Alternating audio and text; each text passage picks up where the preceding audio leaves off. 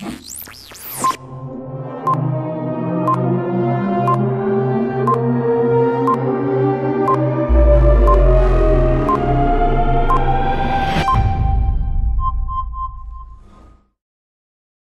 titled this talk, Elias. Now, as I told you before, the first time I ever walked into an Adventist church, I looked at them and I said, oh no, God help me. And I wanted to run as far away from them as the east is from the west. And to be quite honest with you, I came from a very brash, secular world, and some of them looked like nerds to me. And some of those that were the most nerdish and the most irritating to me in the beginning have in the meantime become the most precious to me. So it means that something can change in the human psyche if we permit God to actually do it. But you don't do something like this lightly. You have to have reasons why. Now, Matthew 17:11 said, and Jesus answered and said unto them, Elias truly shall first come and restore all things. So before the Lord will end what is happening on this planet, Elias will first come and restore all things. Does that mean that everything is in a position of being unrestored, being in chaos? Yes. The religious world today is in total chaos and has to be restored.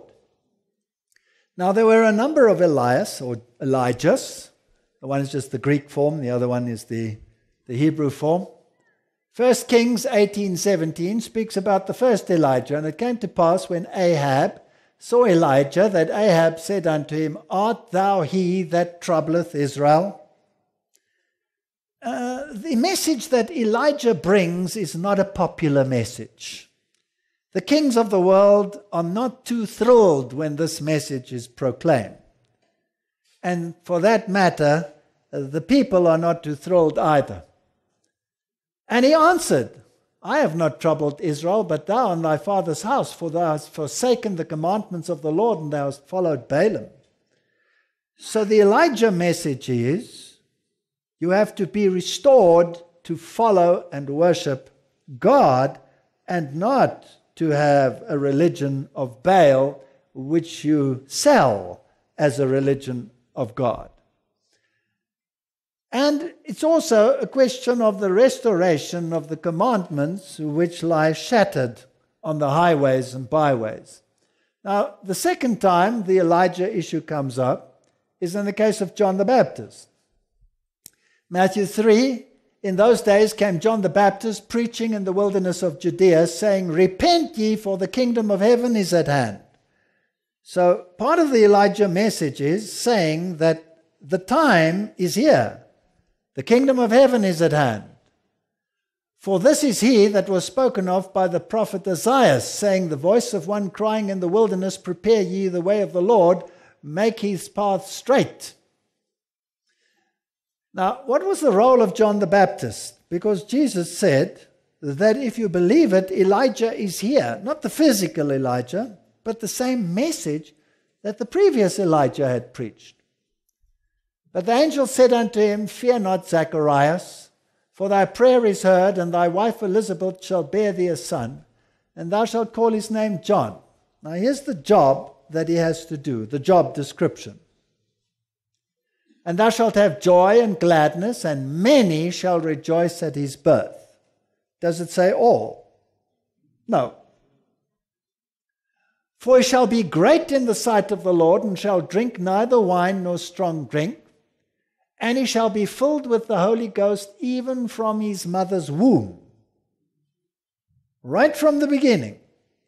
Now there's a typology in that, and we'll come to that later. Could we then assume that the Elias or Elijah that would come just before the great and terrible day of the Lord, that has to restore true doctrine and right thinking, would also be filled with the Holy Ghost from his mother's womb? Yes.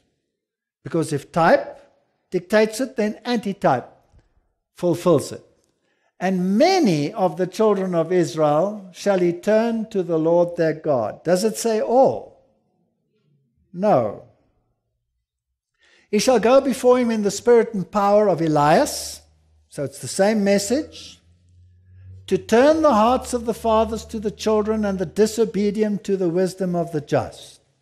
So it's a message calling people back to obedience to God.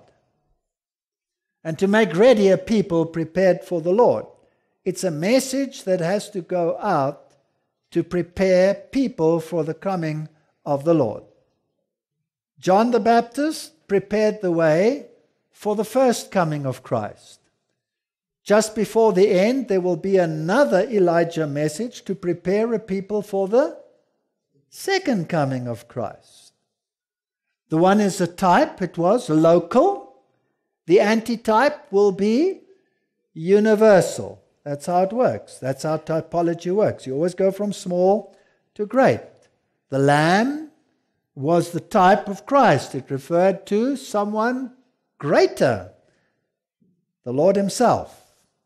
And he said, someone greater than the prophets, greater than the kings was there. So type is always progressive to a larger reality. Luke 1:76, and thou, child, shalt be called the prophet of the highest, for thou shalt go before the face of the Lord to prepare his way. So people have to be prepared for the coming of the Lord, to give knowledge of salvation. Today, there's more confusion about salvation than there has ever been in the history of mankind. Some people say you are under grace, you don't have to keep the law's been done away with. Others say, no, you have to stick to the commandments and the Messiah has not even come yet. You have all of that on this planet. And total rebellion says, do what thou wilt is the whole of the law. Break every commandment. And then you'll be happy. Through the tender mercy of our God, whereby the day spring from on high has visited us, to give light to them that sit in darkness. So this message has to go to those who have not got any light about Jesus and salvation, in the shadow of death, to guide our feet in the way of peace. And the child grew and waxed strong in spirit and was in the desert till the day of his showing unto Israel. So was he in the prominent places? Was he at the schools of the prophets? No. He was in the desert. Was an obscure voice. Now Psalms 119, 165 says, great peace have they which love thy law, and nothing shall offend them. So when we have to guide our feet in the way of peace, then in which way must we guide it?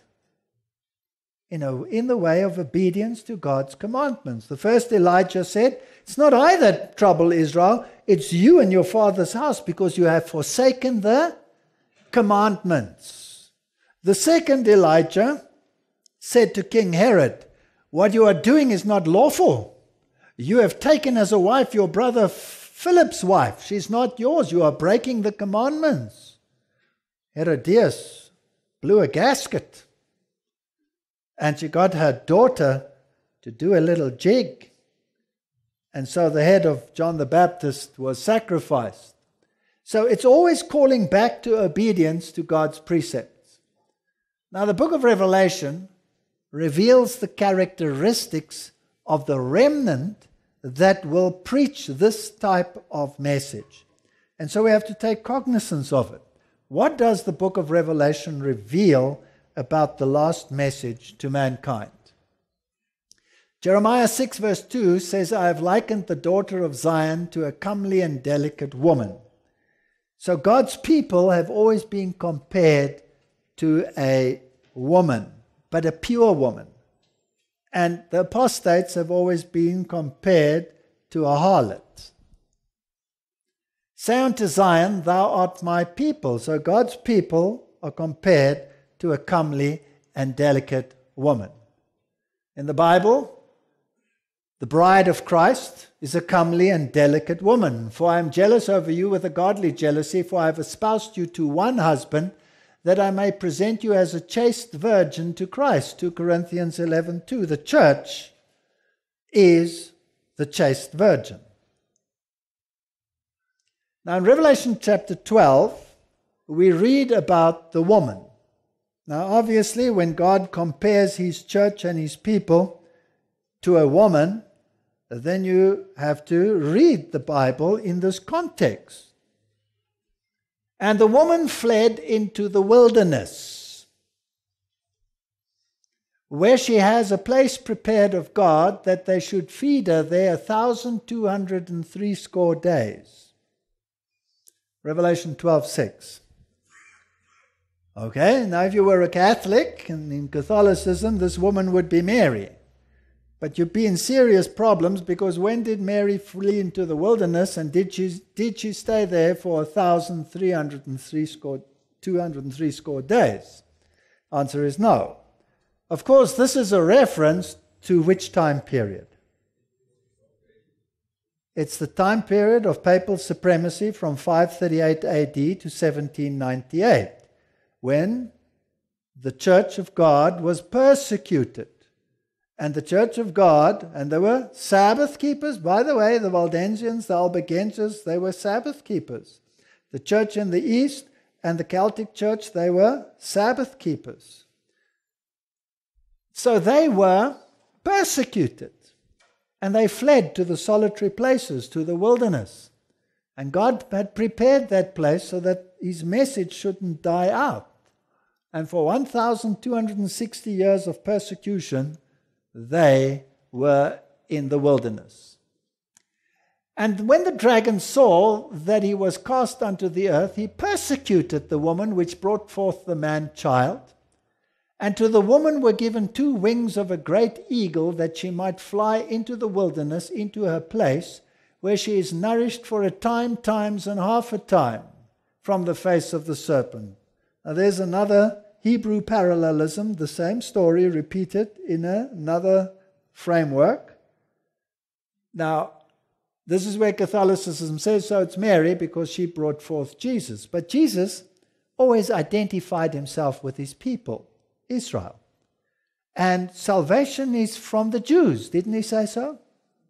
So out of the Jewish nation, God's people, the Messiah came forth. Did the serpent persecute the Messiah? Yes. And after the Messiah's birth, did he persecute the church that proclaimed salvation in him? Yes or no? Yes. So the woman was given 2 wings of a great eagle, that she might fly into the wilderness, to a place where she is nourished for a time, times, and half a time. That's the same time as the little horn power of Daniel chapter 7, from the face of the serpent.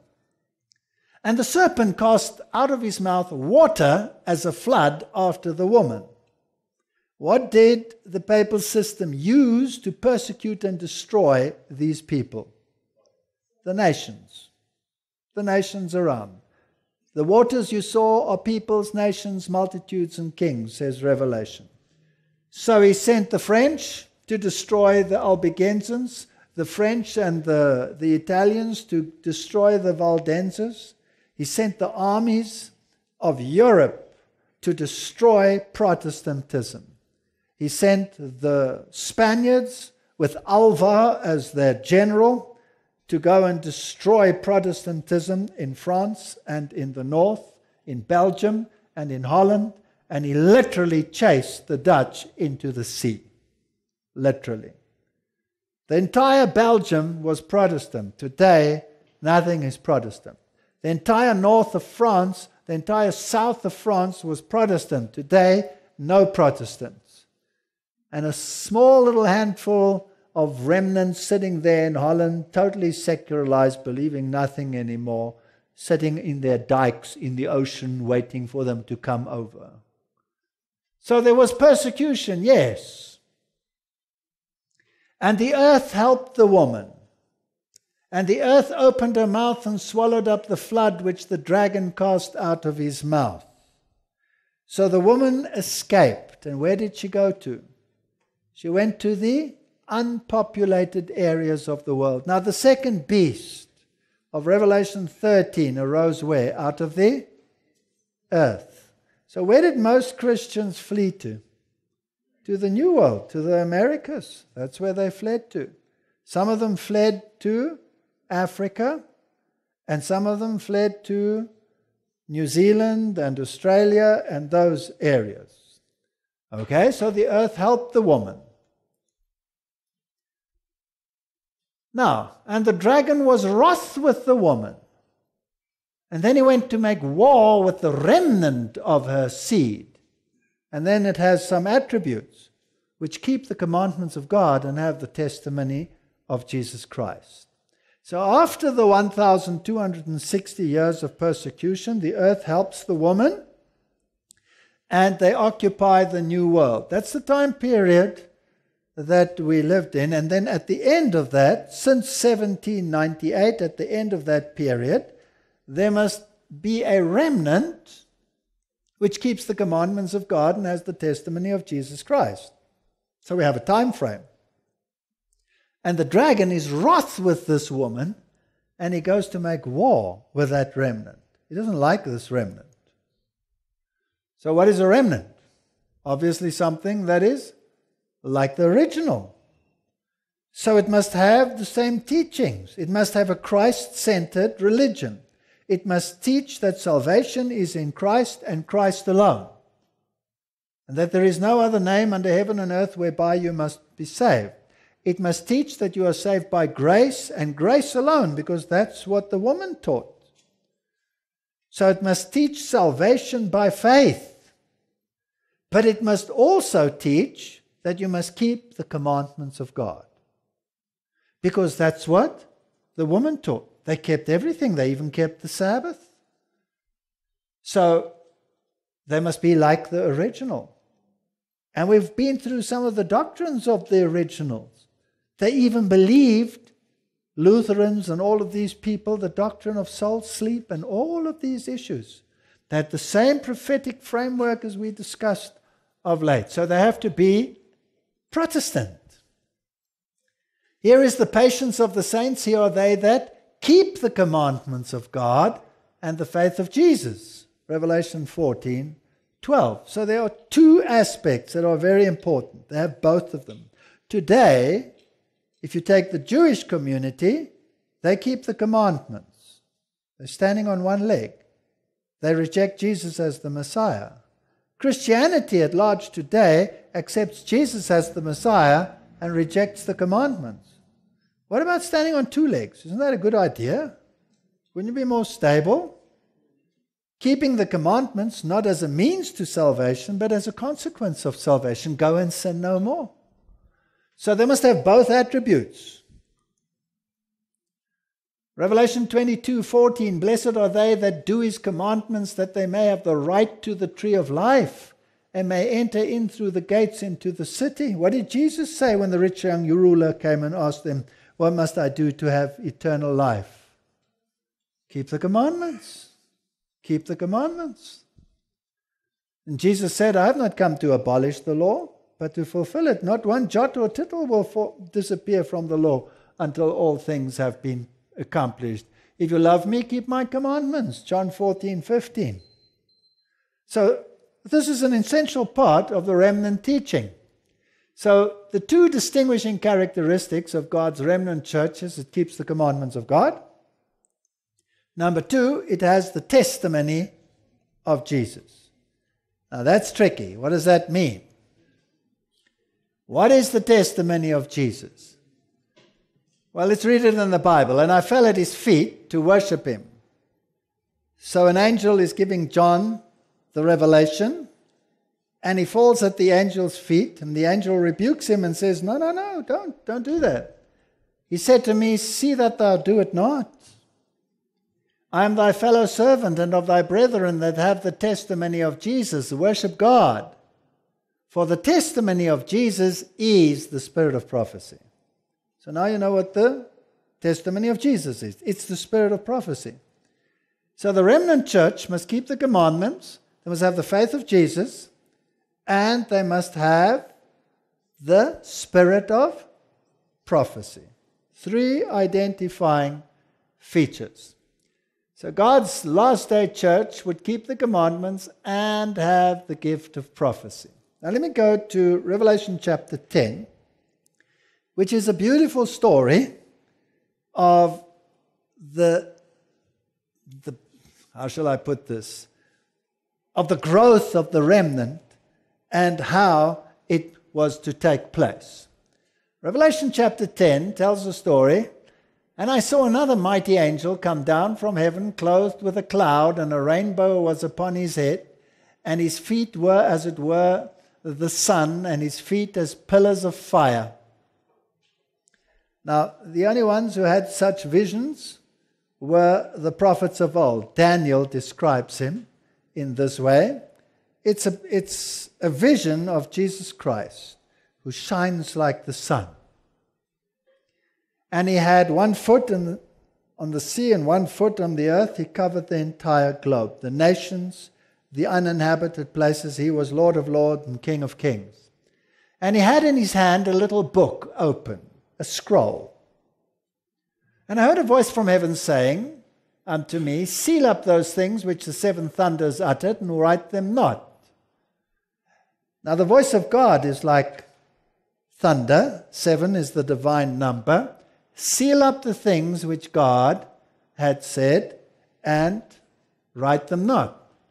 And the angel which I saw stand upon the sea and upon the earth lifted up his hand to heaven, and sware by him that liveth for ever and ever, saying, ever and ever, who created heaven and the things that therein are, and the earth and the things that therein are, and the sea and the things which therein are. So this is the seal of God. This is the jurisdiction of God. You also find it in the 4th commandment, that same statement. For in 6 days the Lord made heaven and earth, sea, springs of water, etc. There should be time no longer. Now what time is this talking about? So here he is, and he has an open scroll in his hand, and he talks about a sealing that was not to be written, that God had said, but that was not to be revealed. And then it says there should be time no longer. Time no longer. Now the only prophecy in the entire Bible that is sealed is the last portion of the prophecy in Daniel chapter 8. And that is the prophecy which says, unto 2,300 days, then shall the sanctuary be cleansed. Now this is a complicated prophecy that I'm not going to deal with in this lecture. It's in a whole lecture all by itself. But it has a starting point, and it says when it is to begin. From the issuing of the decree to restore and rebuild Jerusalem. And that decree went out in 457 BC when Artaxerxes made the decree that Jerusalem was to be inhabited and restored as a political entity. And then follows a prophecy which is messianic and gives the time period when the Jews would be the ones to propagate the message of salvation, and when that time period would end, and precisely when the Messiah would come, and precisely when the Messiah would die, and it works perfectly. There is no movement in this prophecy. And then in AD 34, when that first portion of the prophecy is fulfilled, then the time of the Gentiles would come when they would proclaim the gospel. And then Paul was called to preach the gospel to the Gentiles, and Peter had the vision that he should call no man impure, that the gospel should go to the Gentiles. And the full length of the prophecy is 1,300 days. So being day years, it would end in 1844. It cannot be anything else but day years. Otherwise, the entire first part of the prophecy, which is messianic, wouldn't be fulfilled. And as it is fulfilled to the letter by Jesus Christ. Because in 27 AD, Jesus started his ministry. Bang on time. And 3.5 years later, as according to the prophecy, he died. And 3.5 years later, at the stoning of Stephen, the message went to the Gentiles. So the rest of the prophecy must also be true. And it brings us to a weird date, which is 1844. Now, 1844 is a fascinating date in world history. It is the final culmination of all isms to attack the reality and the truth of God's word. Everything happened in 1844. The theory of evolution, Charles Darwin's book, Origin of Species, 1844, says so in the foreword, 1844. Communism.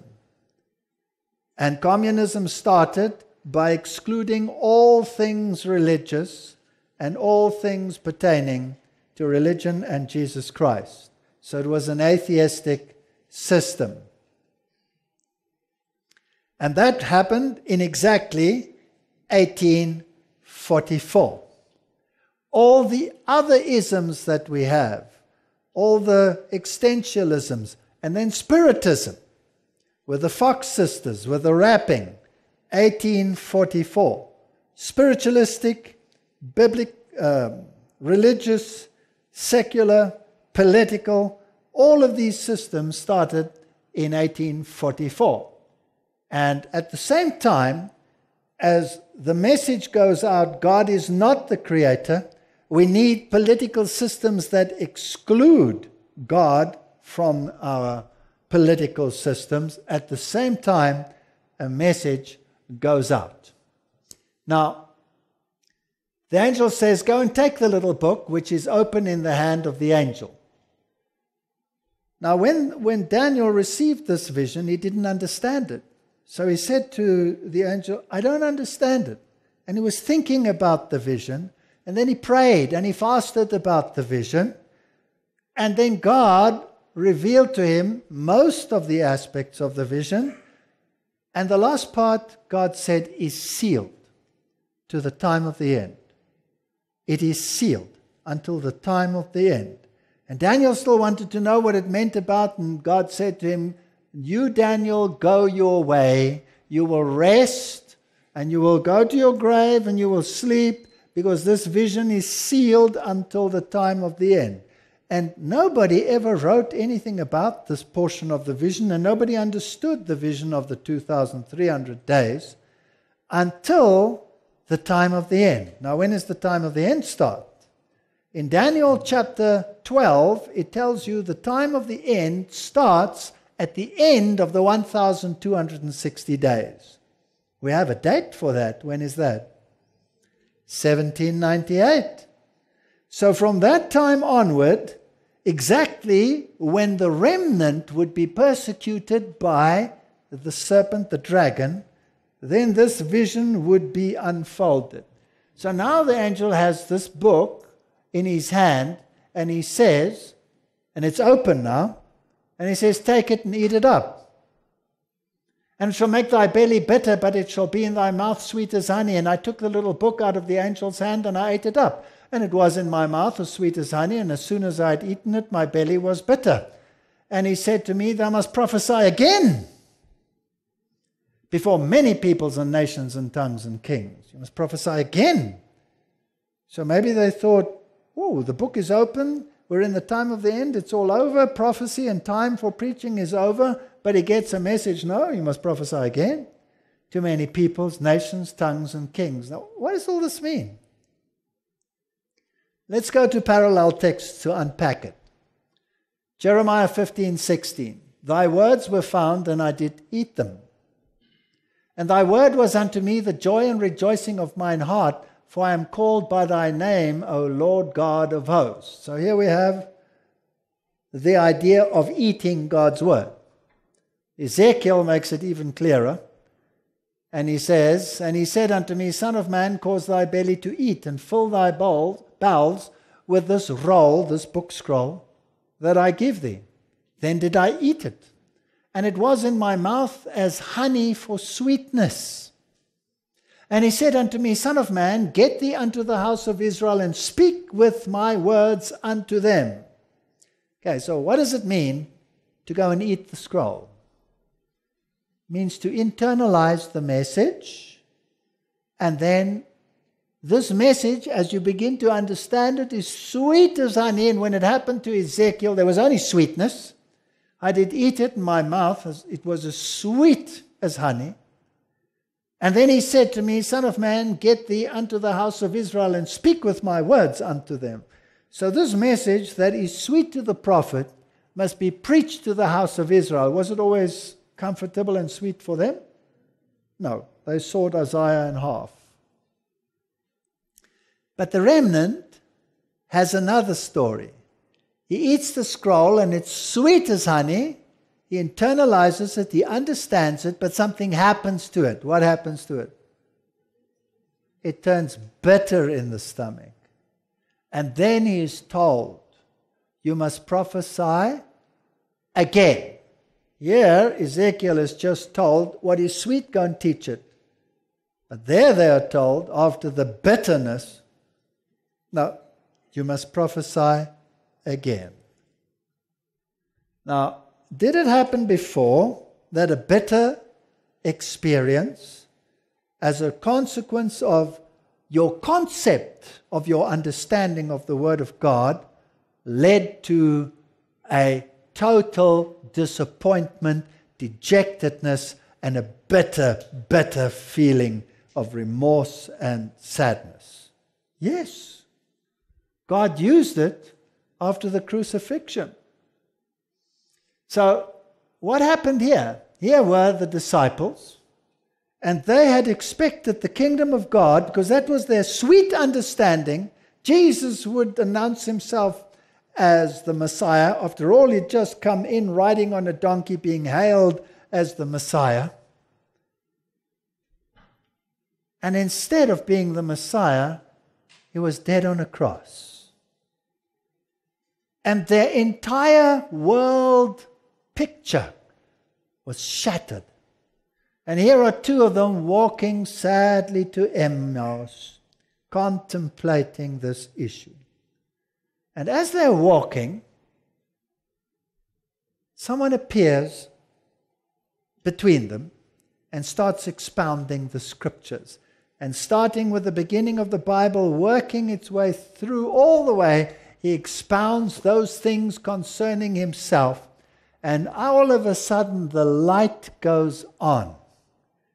And the bitter experience and the disappointment turns into what? Great joy. And after they recognized him as the Messiah, they didn't walk dejectedly, dragging their feet all the way back to tell the other disciples. They ran back. Now, why did God allow this bitter disappointment? After all, he told them ahead of time that the Son of Man was going to die. But they didn't understand it. It was sealed to them. They didn't comprehend it. And when it finally happened, they were totally devastated. Until they understood the fullness and the meaning of the scriptures, once Jesus had personally come and enlightened them, and the lights went on, and they went and they prophesied again. And God permitted this sadness to separate the dross from the silver.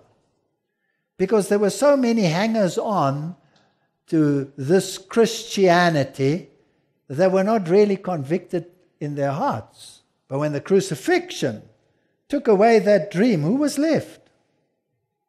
A small little handful. And with that small little handful, Jesus could do something. And from that grew the great Christian movement. So the same method would be used at the end. They said, we trusted that it had been He which should have redeemed Israel. And besides all this, today is the third day since these things were done. Our dreams are shattered. And I saw another angel fly in the midst of heaven, having the everlasting gospel to preach unto them that dwell on the earth, and to every nation, kindred, tongue, and people, saying with a loud voice, give ear Fear God and give glory to him, for the hour of his judgment is come, and worship him that made the heavens, the earth, the sea, and the fountains of water. Revelation 14, 6 and 7. So here at this period of time, after the 1,260 years, a scroll is opened, a sealed prophecy is unsealed, people internalize it, misinterpret it, become totally dejected, then in the same fashion receive instruction and enlightenment on the true meaning of the prophecies, and they are told to go and preach again to many peoples, nations, and tongues. And what are they to preach again? The hour of his judgment has come. Worship him that made the heavens, the earth, the sea, and the fountains of water. Again, where do we find that? It's the seal of God. You find it in the fourth commandment. That's the place where it is. So, worship God. Give glory to him. And the hour of his judgment has come. You see, they believed that when they opened the scroll and the prophecy said there is time no more, and the sanctuary would be cleansed, they believed that, well, maybe the sanctuary is this earth, and it's going to be cleansed, and time is finished, and Jesus will come. And prophecy is over. And they rejoiced, and they waited for the year, and the year came, and the year went, and Jesus didn't come, and they were bitterly disappointed. Now, who am I speaking about? I'm speaking about a whole plethora of religious people out of every single denomination on the planet, with hundreds of pastors from all denominations reacting to the preaching of the Millerites that Jesus was coming as a consequence of their understanding of those prophecies, which they misinterpreted. But then they studied them again, and they discovered the great sanctuary message, the plan of salvation in the sanctuary message of the Old Testament. And the cleansing of the sanctuary was something that took place at a time period in the Jewish calendar where it typified the removal of sin from the sanctuary.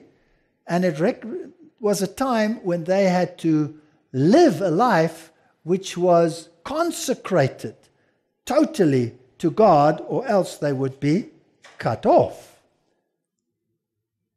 Thou art worthy, O Lord, to receive glory and honor and power, for thou hast created all things, and for thy pleasure they are and were created.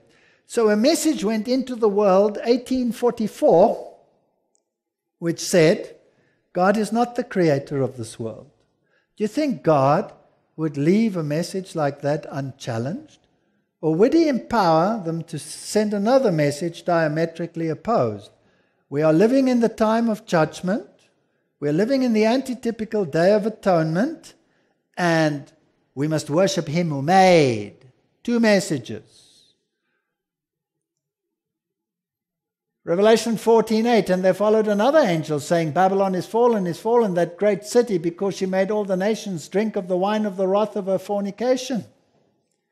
And who's Babylon? Babylon consists of three components: the beast, the false prophet, and the dragon. Now, we discussed them in these lectures. The beast, the reformers said, was Catholicism. The false prophet was the one that came out of the earth, Protestantism, that was doing the work of the first beast on his behalf and propagating the principles and the mindset of the first beast. And dragon worship is everything that is occult in the world, which would include all the isms. So they're fallen. Don't accept them, because they have made the nations drink of the wine of the wrath of her fornication. This is apostasy towards God. And the wine is the false doctrine which they have internalized. So that's another message. And the third angel followed, saying with a loud voice, if any man worship the beast and his image and receive his mark in his forehead or in his hand, the same shall drink of the wine of the wrath of God, which is poured out without mixture into the cup of his indignation, and he shall be tormented with fire and brimstone in the presence of the holy angels and in the presence of the Lamb. In other words, whoever does not willingly accept the plan of salvation and accepts rather to follow the dictates of the beast will die as a consequence, will be destroyed in the final fire of destruction. Now, who preaches this message in the world? There's only one denomination that preaches it. Only one in the entire world. Here is the patience of the saints. Here are they that keep the commandments of God and the faith of Jesus. Please note, it doesn't say the faith in Jesus. It says the faith of Jesus. Now, the faith of Jesus obviously includes the faith in Jesus, but it's much more. The faith of Jesus was such that he willingly went like a lamb to the slaughter and died for you and me. So if we have the faith of Jesus, we must have that same faith. We must be willing to die for what we believe in. That's quite a powerful faith. And they keep the commandments of God. And they preach the three angels' messages. The hour of his judgment has come. Babylon is fallen. And the mark of the beast. Fascinating. It also has to be a worldwide movement because it has to preach to whom? Every nation, tribe, and people. And this gospel of the kingdom shall be preached in all the world for a witness unto all nations, and then shall the end come.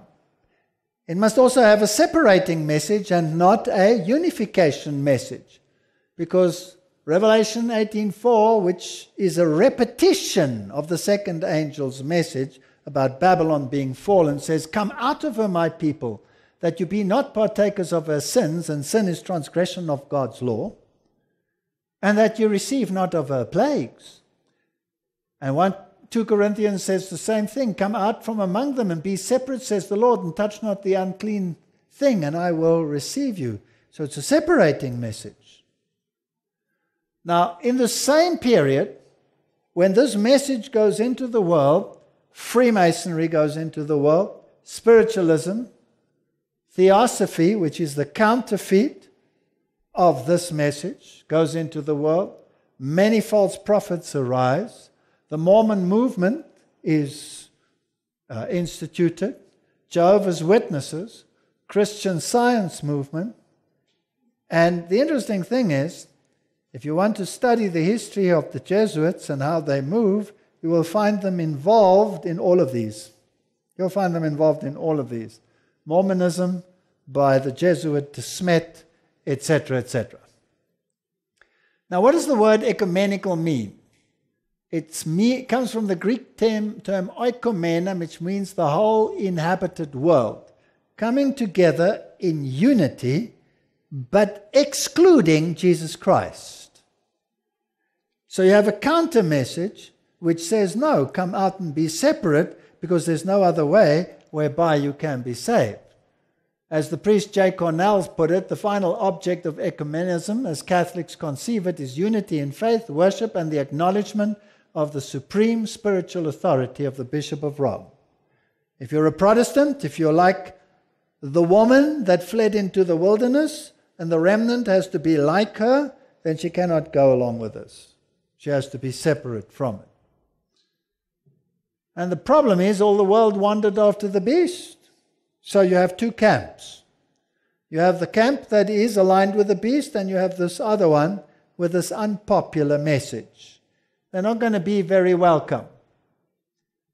Malachi 4:5, "Behold, I will send you Elijah the prophet before the coming of the great and dreadful day of the Lord." So just before the Lord comes, there will be this Elijah. Now, just like John the Baptist wasn't a literal Elijah, just in the same way, the antitypical Elijah won't be a literal Elijah. But he'll have attributes. Would you agree that he has to keep the commandments of God? Would you agree that he has the testimony and the faith of Jesus Christ, and the testimony is the spirit of prophecy? Would you agree that he arises out of a great disappointment sometime after 1798? Because that's when the remnant is persecuted by the dragon. And that this organization, whatever it is, has to preach the three angels' messages. Because that's the message that comes immediately after the statement, "You must prophesy again to many peoples, nations, and languages." And the three angels' messages are to be told to many peoples, kings, nations, and languages. And it has to be a worldwide movement. Now, who qualifies today? Who qualifies today? You can search the planet. Thou shalt be called the repairers of the breach, the restorers of paths to dwell in. If thou turn away thy foot from the Sabbath, from doing thy pleasure on my holy day, and call the Sabbath the delight, the holy of the Lord, honorable. This is a prophecy of the restoration. They will be called repairers of the breach. Now, the wall was the wall that protected Israel, and it was a symbol of the law. There's a breach in the wall. There's a hole in the wall. The Sabbath commandment is gone. The law of God has been done away with through modern ideologies. So they have to be repaired. Restorers of paths to dwell in. In other words, the ancient doctrines must be brought back to life. A right understanding of law and grace must be introduced into the world. And the Sabbath must be restored. That's part of the job of the remnant. Now, who does all that?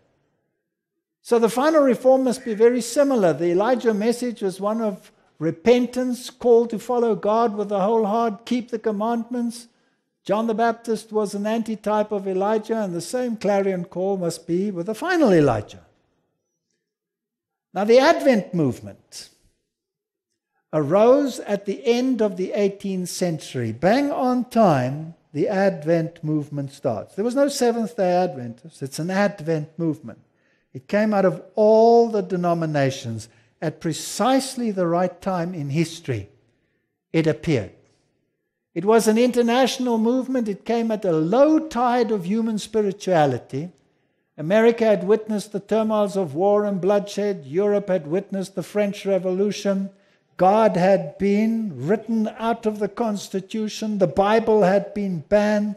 People were deists. There was no religion left of any value. And in this darkness, God wakes up a movement. So the revolution had sacrificed truth to the goddess of reason, and U.S. Leonard Woolsey Bacon summarized the moral standard as follows. He writes, "The closing years of the 18th century show the lowest low water mark of the lowest ebb tide of spiritual life in the history of the American church. The demoralization of army life, the fury of political faction, the catch-penny materialist morality of Franklin, the philosophic design of men such as Jefferson, the popular rivalry of Thomas Paine, probably one of the most vile occultists who ever walked this planet, and he's probably responsible of most of what happens in the political system of the United States, had wrought together with other untoward influences to bring about a condition of things which the eye of little faith seemed almost desperate." That's what the world was in, the state it was in. And out of this hopeless situation came the Great Revival. All of a sudden, in Europe, in America, there was a great emphasis on the second coming of Jesus. Prophecies of Daniel and Revelation were scrutinized. Suddenly, the British and the foreign Bible societies were formed. 1804, the American Bible Society. 1860, the American Home Missionary Society. And one of the most prominent preachers of all was a man by the name of William Miller. And he's probably the most unlikely candidate that you could ever come up with. And, you know, I have an idea that God specializes in unlikely candidates. Why was he an unlikely candidate? Well, he was a deist. A deist is someone who believes, well, there's a God up there, but he's got nothing to do with us down here. He set the ball rolling, and then he left us to this misery, and he doesn't care, and there's no communication between him and us. He's up there, we're down here, we never meet. Bye. That's a deist. And he had no formal religious training. Then he was also a Baptist, but he became disillusioned. But in 1816, he decided that he was sick and tired of all of this, and on top of all, he was a Freemason. And he put all this stuff aside, and he decided that he was going to study the Bible and nothing else, and let no one tell him what it means. And for 2.5 years, I think it was, he locked himself up. And this is what he wrote. While thus studying the scripture, I became satisfied that if the prophecies which have been fulfilled in the past are any criterion by which to judge of the manner of the fulfillment of those which are future, that the popular views of the spiritual reign of Christ, a temporal millennium before the end of the world and the Jews' return, are not sustained by the word of God. For I found that all these scriptures on which those favorite theories are based are as clearly expressed as are those that were literally filled at the first advent or at any other period in the past. I found it plainly taught in the scriptures that Jesus Christ will descend to this earth, coming in the clouds of heaven in all the glory of his Father. Correct or not? We did it yesterday. That at the coming, the kingdom and dominion under the whole heaven will be given to him, and the saints of the Most High will possess it forever and forever. Biblical? Okay. That at his coming, the bodies of all the righteous dead will be raised, and all the righteous living will be changed from a corruptible to incorruptible, from mortal to immortal state. Correct? That they will all be caught up together to meet the Lord in the air and will reign with him forever in the regenerated earth. Correct? I found that the only millennium taught in the Word of God is the 1,000 years which are to intervene between the first resurrection and the rest of the dead, and that of the rest of the dead. Correct? Is that what the Bible teaches? Funny that nobody else teaches it. As inculcated in the 20th of Revelation, that it must necessarily follow the personal coming of Christ and the regeneration of the earth, that till Christ's coming and the end of the world, the righteous and the wicked are continued together on the earth, and that the horn of the papacy is to war against the saints until his appearing and kingdom, when it will be destroyed by the brightness of Christ's coming. Correct or not? Here's a deist writing who doesn't even believe in a personal God, and he's decided that he's only going to study the Bible and see what the Bible says and forget about all the teachings out there and all the confusion. It must necessarily follow that the various portions of Scripture that refer to the millennial state must have their fulfillment after the resurrection of all the saints that sleep in Jesus. I also found that the promises respecting Israel's restoration are applied by the apostle to all who are Christ's. Is that correct? Yes. The putting on of Christ constituting them being Abraham's seed and heirs according to the promise. There's nothing there that I cannot agree with. Nothing. So regarding prophetic interpretation, William Miller applied the day-year principle exactly as the Reformers had applied it. And he studied the 2,300 days, and he came to the conclusion that if the first portion was right, well, then I was thus brought in 1888, at the close of my 2 years' study of the Scripture, to the solemn conclusion that in about 25 years from that time, about 1843, later he realized there was a year missing and he made it 1844, all the affairs of our present state would be wound up. Samuel Snow later emphasized the autumnal Jewish 7th month, Tishri, and they came to the conclusion that this is where the prophecy starts, that's where it ends, and they came up with the date 1844, and it turned out to be a vast disappointment. Now, one of the things against William Miller is that he was a Freemason. Yes, he was a Freemason. But this is what he wrote. There's his own handwriting with his own signature, and this is what he wrote. I, William Miller, feeling willing to do everything that the gospel may permit me to do, to conciliate the feelings of my brethren in Christ, to hereby renounce my connection with the institution of Masonry, and again to have no fellowship with any practice that may be incompatible with the Word of God amongst Masons. So he resigned. So just because he was a deist, just because he was a Mason, does that mean God can't use a person like that? Wasn't Tyndale a Roman Catholic priest? Wasn't Martin Luther a Roman Catholic priest and theologian? Wasn't Walter Veit an occultist and an atheist? And a Catholic. That's confusion for you.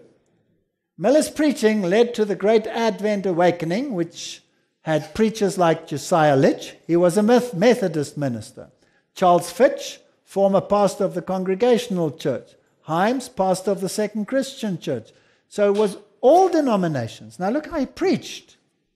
They published a magazine, Midnight Cry, and they had 10,000 copies were distributed per day.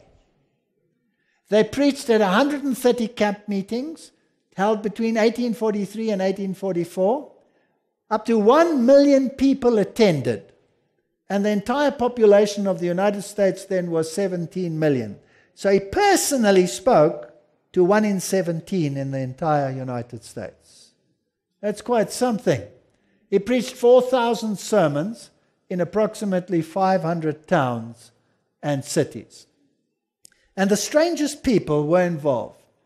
Litch, 19th century physician, minister of the Methodist Episcopal Church, accurately predicted 2 years in advance the fall of the Ottoman Empire, applying the day-year principle. And Joshua Himes published the first Millerite newspaper, The Signs of the Times, and they started another newspaper called the Midnight Cry. These were not Seventh-day Adventists, these were Adventists. And then after the Great Disappointment, there was only a handful left. And they studied the scriptures and studied the sanctuary message, and all of a sudden the plan of salvation blossomed. And suddenly they understood the gospel message as inculcated in the sanctuary message. Jesus was our righteousness. The altar of burnt offering stood for the cross. The laver stood for the washing of rebirth. The candlestick, Jesus the light of the world. Jesus the mediator. Jesus the showbread. And the law of God, and he being the mercy seat, and the rituals and all of those things. And so after a conference meeting, 5 pillars of Adventism were discovered. The first one, the sanctuary doctrine, which explained the gospel in type. Then the doctrine of the second advent. Then the Sabbath. Then the state of the dead. And then the spirit of prophecy. Now let me explain something to you. All of these were discovered by Bible study in exactly 1844. That's really quite something. This is different people, totally different backgrounds, the weirdest backgrounds you can ever expect. And later to this, a health message was added, which strengthened the right arm. Now, there were 2 people that were also involved, and one of them was James White. He was born on the 4th of August, 1821, and he married a lady called Ellen Harmon, and Ellen White suffered a facial injury when a stone was thrown by a classmate when she was 9 years old, and these 2 have the most amazing story that you can imagine. This little girl, 9 years old, struck by a stone, so it's 3 years of schooling. And then she ended up half paralyzed on one side, and she could no longer attend school. And she became the greatest female author that has ever existed. She has written more books on religion and Jesus Christ than any other author, female author, in history. Her husband has even a weirder story. James White was born with a defect, an eye defect. He was squint, incredibly squint. His eyes were like this. And his left eye could only see the right wall, and his right eye could only see the left wall. So he went to school when he was 6 like everybody else, but he couldn't see the blackboard, he couldn't see anything. The teacher put him in the front row and said, "You sit there," and he still could see only the 2 side walls. So eventually they said to him, "You'll have to leave school and go and help your father on the farm." He was very disappointed, and he went and farmed, and he stayed that way until he was 19 years old. And when he was 19, he was sick, and he had a very high fever, and they thought he was going to die. And when he recovered from the fever, guess what? His eyes were straight. And he was so excited, and he said to his father, I want to go to school. And the father said, you're insane. You'll look like an idiot with all the little 6-year-old boys. You're 19 years old. Get over it. But he spoke to his mother, and mothers have a way with fathers, even if they're tough.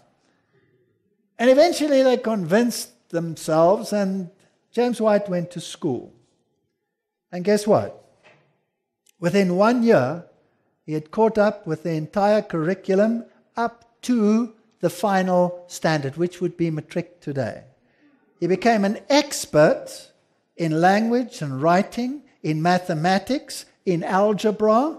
He was so brilliant that they decided to make him the teacher for the next year in the school. That's quite an amazing story, isn't it? And from there on, he started preaching, and he became one of the great preachers. Now, prophecy. Ellen White received visions, and she didn't want these visions.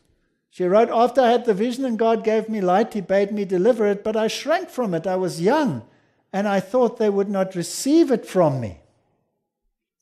So here was this young girl who hadn't had any formal training after the 3rd grade, and she was 17 years old now, and she received these visions, and she wouldn't deliver them. Revelation 10:9, and I went unto the angel and said to him, give me the little book. And he said, take it, eat it. And it'll make your belly bitter, but it shall be in your mouth as sweet as honey. And I took the little book out of the angel's hand, and I ate it up. And in my mouth it was as sweet as honey. And as soon as I had eaten it, my belly was bitter. And he said to me, you must prophesy again before many peoples, nations, tongues, and kings. This history was fulfilled to the letter in this Advent movement. She wrote the first angel's message of Revelation 14, announcing the hour of God's judgment and calling upon men to fear and worship him, was designed to separate the professed people of God from the corrupting influences of the world and to arouse them to see their true condition of worldliness and backsliding. In this message, God has sent to the church a warning which, had it been accepted, would have corrected the evils that were shutting them away from him. So here was a prophetic gift that helped this first little group. And these are the people that were involved in the early movement. You had James White with his squint eyes and no education until 19, then becoming brilliant. You had Ellen White with a stone against her head, lame on one side. And then you had J.N. Andrews. J.N. Andrews quit school when he was 11. He was self-taught. He spoke 7 languages. He could read the Bible in all 7 languages as well as recite the New Testament from memory. He began to observe the seventh-day Sabbath at the age of 17 and began to work as a minister at the age of 21, and at 22 he was member of the publishing committee. Unbelievable people. Uriah Smith, what a fascinating individual. He lost his leg in 1844 when he was 12 years old.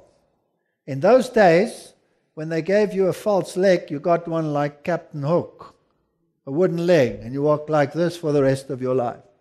This was too slow for him. So this boy sat down and he designed his own leg with a movable ankle and a movable knee. And he designed the first prosthesis that is the basis for the one that is used today. And the American military actually took that patent up and used it for all its people. So he lost it when he was 12 years old. Then he designed this leg so that he could get around. By 20, he joined the Adventist movement. By the age of 21, he was in the publishing work. Loughborough. He pioneered selling the Adventist literature. He brought out the handbook on health. He was a health freak. And so he introduced the health message. Now the question is, did the Israelites get a health message when God took them out of Egypt? Yes or no? Absolutely. They got a health message. And God gave Moses a vision of what they were to eat and what they were not to eat in order to stay healthy. Do you think God will also give a health message to people coming out of anti-typical Egypt at the end of time. So here the message starts, and it grew. And people like Kellogg. Did you know that the Seventh-day Adventist Church is responsible for changing the entire diet of the Western world in terms of many, many aspects in life? Did you know that? You never even knew it. Did you know that whenever you eat a breakfast cereal, it comes from Seventh-day Adventists? Kellogg was a Seventh-day Adventist. He developed the foods such as Wheat Bix, Post Toasties, granolas, soya milk comes from them. The simple plain peanut butter was developed by Seventh-day Adventists, and Marmite was developed by them as a counter to the meat extracts, which consisted of everything that was strange and wonderful. So, is there anybody here who has not eaten peanut butter in their lives, or not eaten a breakfast cereal in their lives? If so, you've been impacted without you knowing it. The weirdest one, not really the weirdest one, but one of the weirdest one was Joseph Bates. Fascinating man. At 15 years of age, he was a cabin boy. They were actually captured by pirates, and he served as a galley slave for many, many years. You know, when you row these boats inside? Then he escaped. Eventually, he became the captain of his own ship. And his greatest claim to fame is that he could swear more than any other sailor on the planet. And he could spit further than any other sailor on the planet. He smoked like a chimney and drank like a fish. And he was an avid reader of penny horribles. So he always had a crate of books that he took with him on his voyages. But he had the good fortune of marrying a good woman. Never underestimate a good woman. And this woman, knowing his bad habits, always sneaked a Bible into his cabin, into his cabinet. And he never read it. He always read the horrible books, you know, the Ludlams and all of those. He read those, paraphrasing. And then one day he decided he was going to start reading this other book. And it totally changed him, there all by himself. And he became a totally changed man. He gave up smoking. He gave up swearing. He gave up spitting. He gave up drinking. And he became an avid Bible student. And he's the first one to write about the Sabbath day, and that it is God's day and that it should be introduced again into the world. So he became a model health reformer, had great spiritual fervor, the weirdest bunch of people under the sun. Stephen Nelson, he became an evangelist. He traveled to New Zealand, to Australia, to London, to Western Europe, to Southern Africa, to India, to China, to Japan, baptized people on all of those continents. And the message spread. So Ellen Harmon, lame, uneducated, receives a vision at 17. Abaddon was 21, Bird 20, Butler 22, Daniels 20, Hiram Edson 37, he was the oldest, Haskell 20, Moses Hull 20, Loughborough 20, Sarah McEnteffer, a tough lady who made sure that everything was just perfectly right when it went out. They were all in their 20s. How old were the disciples? Also in their early 20s, and probably 17. John was probably 17 when he joined as a disciple of Jesus. Now, the Bible says in 1 Corinthians 1:26, "For you see your calling, brethren, how that not many wise men after the flesh, not many mighty, not many noble are called, but God has chosen the foolish things of the world to confound the wise, and God has chosen the weak things of the world to confound the things which are mighty. And the base things of the world and the things which are despised has God chosen, yea, and things which are not, to bring to naught things that are, that no flesh should glory in his presence. But of him ye are in Christ Jesus, who of God is made unto us wisdom and righteousness and sanctification and redemption, that according as it is written, he that glorifieth, let him glory in the Lord. So here was a bunch of people that the elite of the world might despise. But so was John the Baptist despised. He was not trained in any of the schools. And so the disciples, they were simple fishermen. There was only one learned man amongst them eventually, and he wasn't part of the original crowd, and that was Luke. He was a medical doctor, and Paul later, who was a highly educated theologian, but the rest were simple fishermen. So the greatest heroes that ever walked amongst men was born in a manger, crucified on a cross, rejected and despised, to this day is maligned, marginalized, misrepresented, even by those who supposedly serve him. This is nothing new. Isaiah 53 verse 2, he shall grow up before him as a tender plant and as a root out of dry ground. He has no form nor comeliness. And when we shall see him, there is no beauty that we should desire him. So shouldn't his disciples fall in the same category?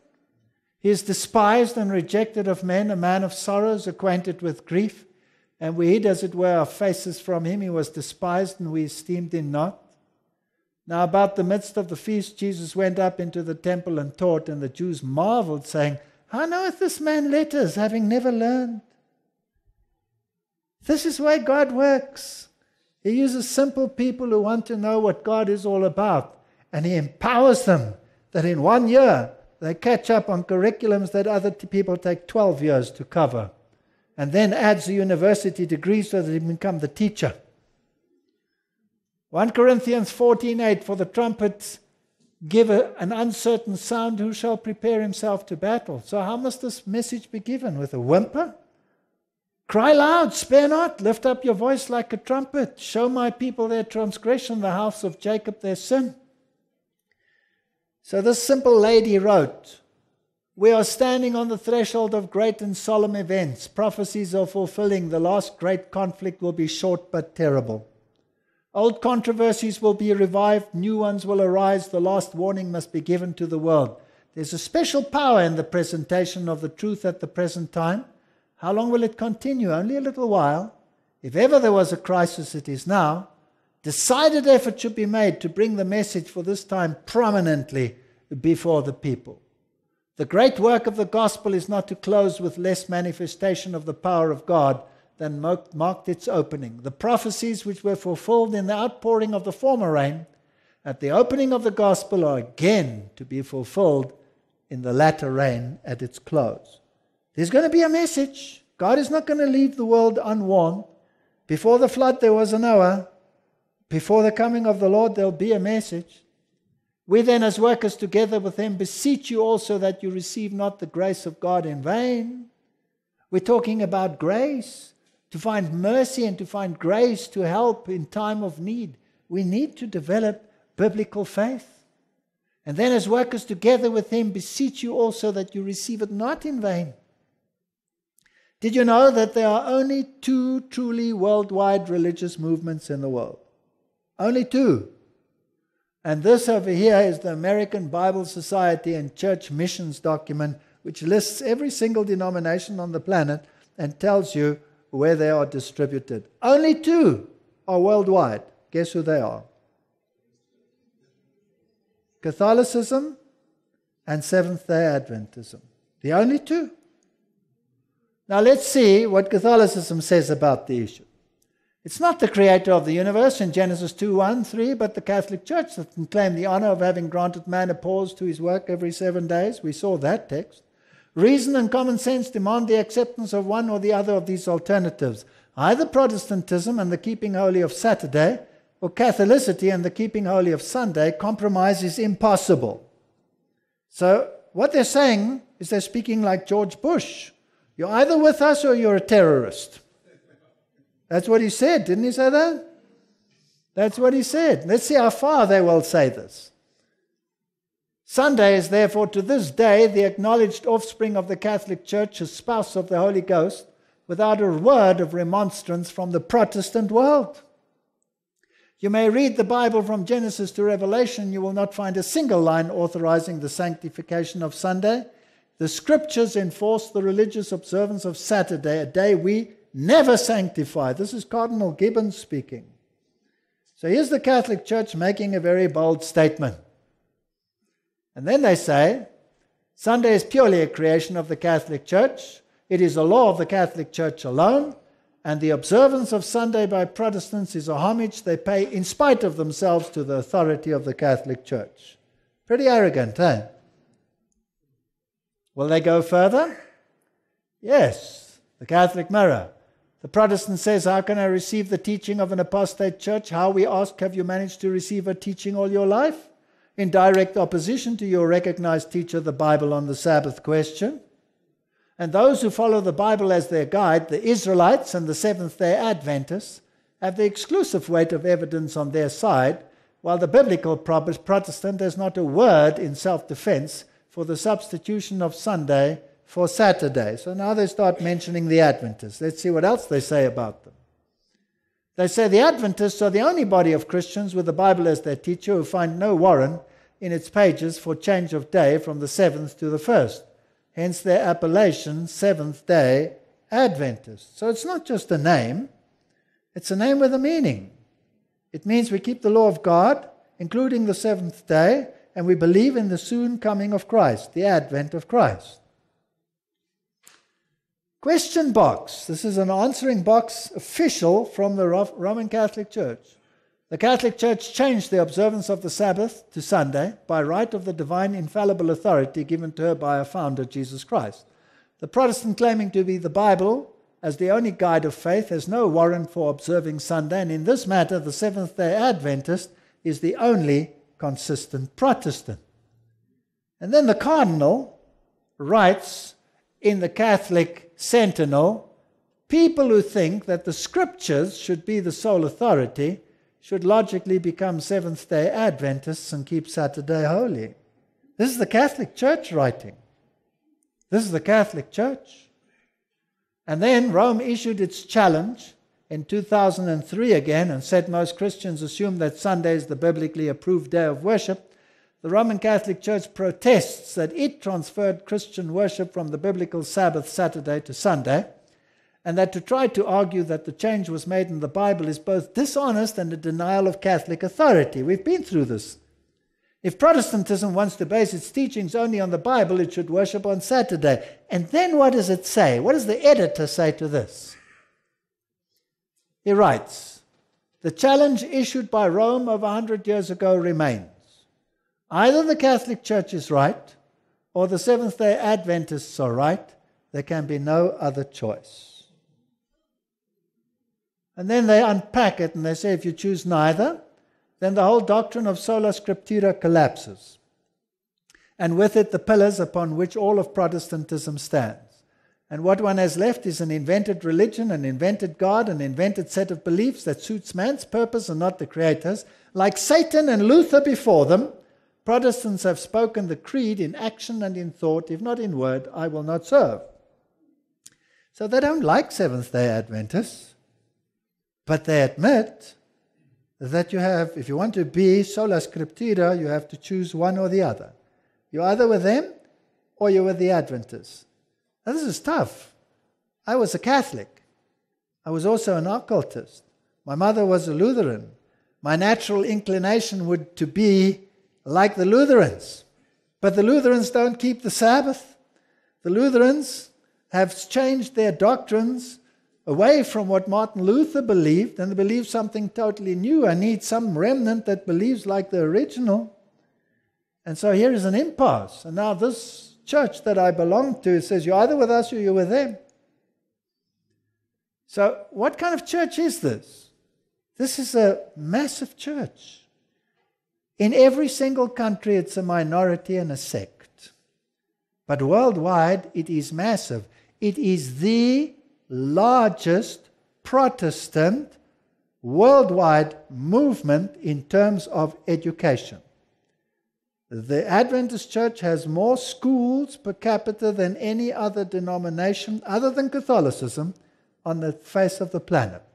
It is the largest health distributing organization in the Protestant world.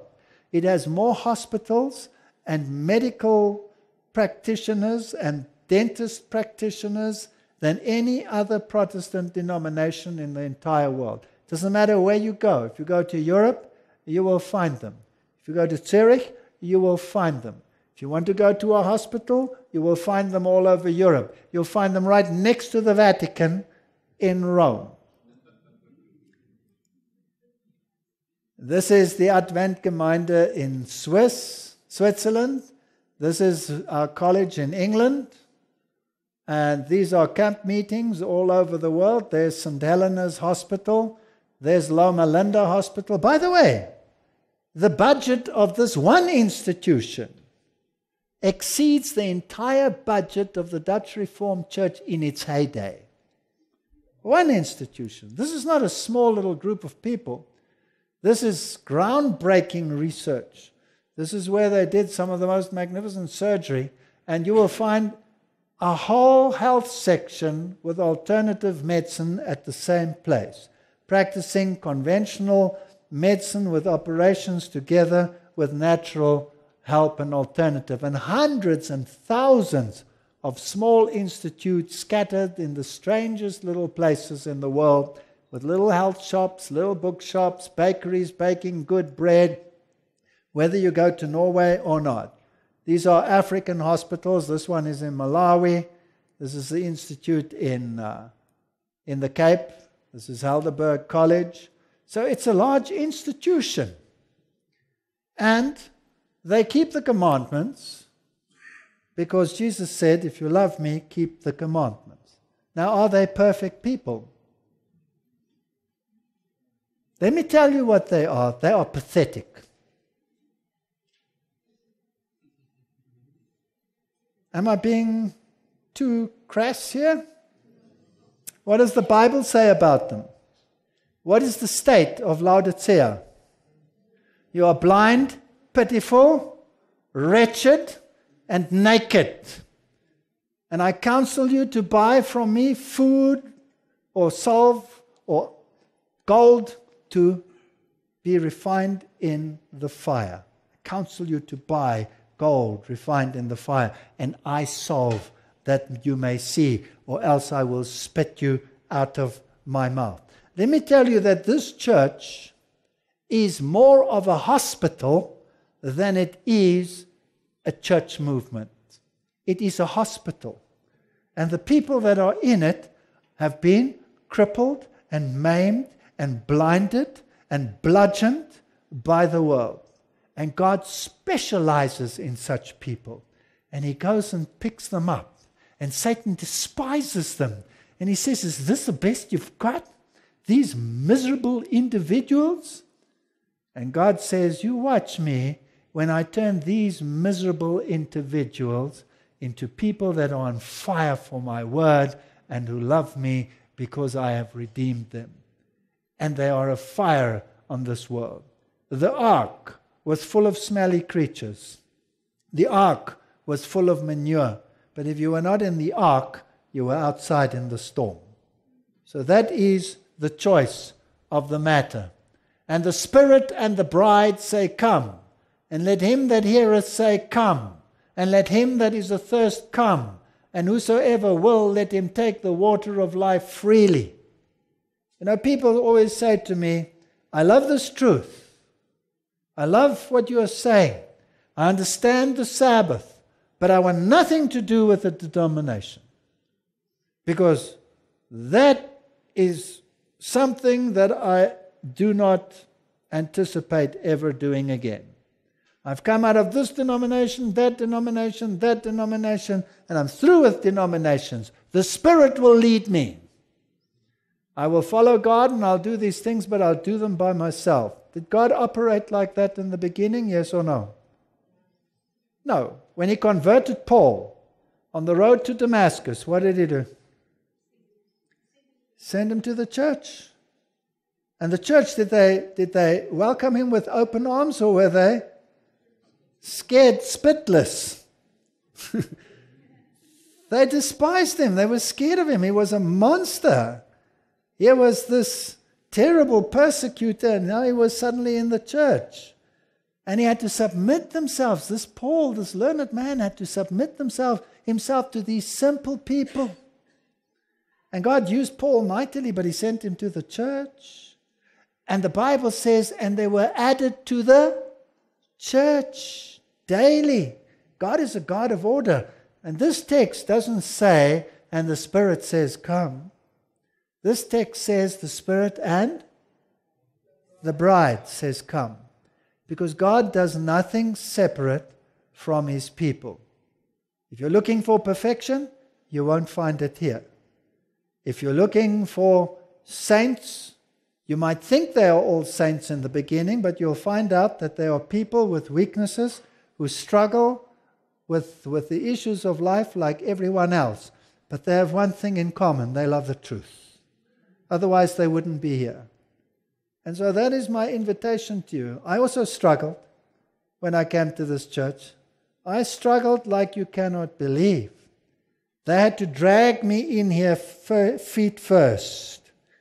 Not physically, but prophetically. And when I'd exhausted all the possibilities, I realized this is where the truth is being preached, where the message is being taught, and whether the people in it are perfect or not, some apostate or not, doesn't matter. This is the official church teaching, the official church doctrine, and it's biblical, and I'm going to run with it. And I invite you, if you find the opportunity in your heart to study these things and to see if the definitions of the bride fit, to think about these things. Rome says, you're either with them or you're with me. There's no other choice. And I can guarantee you some good news. There's a clash coming. And you will be on the pathetic side of the clash, outnumbered like you cannot believe. But if you could open your eyes and look at the hilltops behind you, you would see angels, billions of them, that stand on the side of right. The majority does not necessarily follow the dictates of the Lord. On the contrary, they normally do the opposite. May God bless you as you contemplate these things, and thank you very much for listening.